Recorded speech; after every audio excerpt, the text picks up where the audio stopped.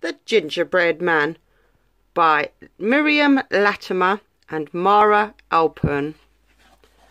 Look at all those yummy cakes. Wonder which one would be your favourite.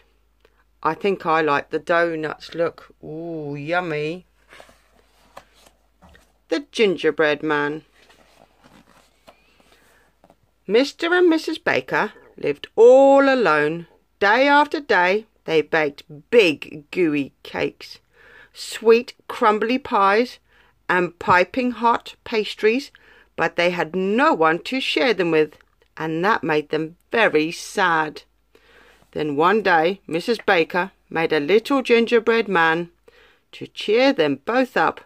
He had jolly jelly bean buttons and a big icing smile. Dusting the flour from her hands, she popped him into the oven. But to Mr. and Mrs. Baker's surprise, when the tray came out, the gingerbread man leaped up onto the table and began skipping through the sugar. "Tee-hee-hee, you can't catch me," he giggled. "Bless my cinnamon stars," cried Mrs. Baker, as they chased him over pots, under pans, and all around the kitchen. But the gingerbread man was too quick for them, and he jumped right out of the window. Scurrying along the path, the gingerbread man ran into a very hungry cow. "You look tasty," mooed the cow, "and what fine jelly buttons you have." But the gingerbread man just danced and pranced, singing, "Run, run, run, as fast as you can, you can't catch me, I'm the gingerbread man." And off he ran, as fast as his gingerbread legs would carry him. With a great moo, the cow thundered after the gingerbread man, past the milk churns, through the barn, and round the haystack, until crash, the haystack tumbled over right on top of the cow. "Oh, milkshakes!" cried the very dizzy cow. The gingerbread man scampered down the hill. At the top was a very hungry goat. "Good day," bleated the goat. "I love munching thistles, but you look even better to eat."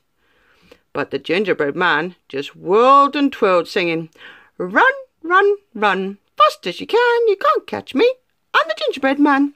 And off he whizzed, leaving a trail of gingerbread crumbs behind him. So the goat dashed after the gingerbread man, through the thistles, over the gate, and in and out of the apple orchard, until, smash! The goat butted right into a tree, and the apples came toppling down with a thud, thud, thud. "Oh, nettles!" cried the goat, rubbing his head. "Tee-hee-hee!" laughed the gingerbread man as he followed through the meadow. There, dozing in a tree, was a very hungry cat. "Hello!" meowed the cat. "You look like the perfect snack." But the gingerbread man just wiggled and giggled, singing, "Run, run, run, as fast as you can, you can't catch me, I'm the gingerbread man." And off he whooshed, racing down the lane. Licking her lips, the cat chased the gingerbread man round the bush, through the daisies, and towards the pond. The cat pounced up, up, up, and came down, down, down, splash, right in the middle of the cold, wet pond. "Oh, whiskers!" grumbled the very soggy cat. As the gingerbread man ran down the hill, he began to laugh and sing, "Tee-hee-hee, I'm having fun. I've run away from everyone. A curly-haired woman, a man in a hat, a cow and a goat and a silly old cat." But when the gingerbread man reached the river bank, he stopped and shivered. "Brr, too cold. How do I cross?" Just then a fox appeared. "Hello, little gingerbread man," he grinned. "Perhaps I can help you. Just climb on my tail, and I'll carry you across." "Brrr! Too chilly," the gingerbread man squealed as the fox paddled into the river.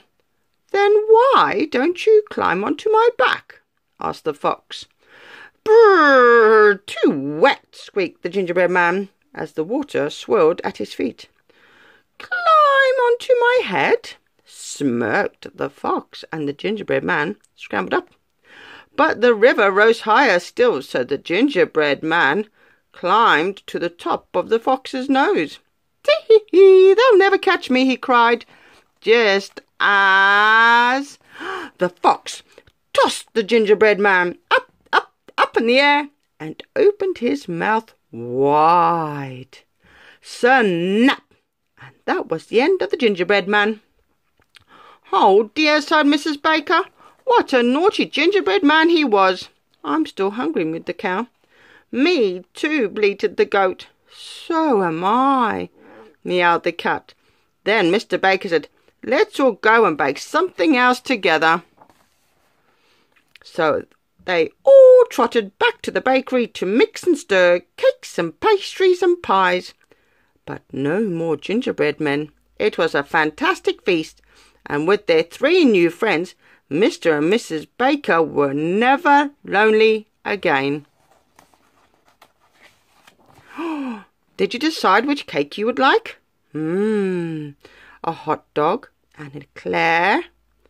Oh, lots of lovely pastries, a pie.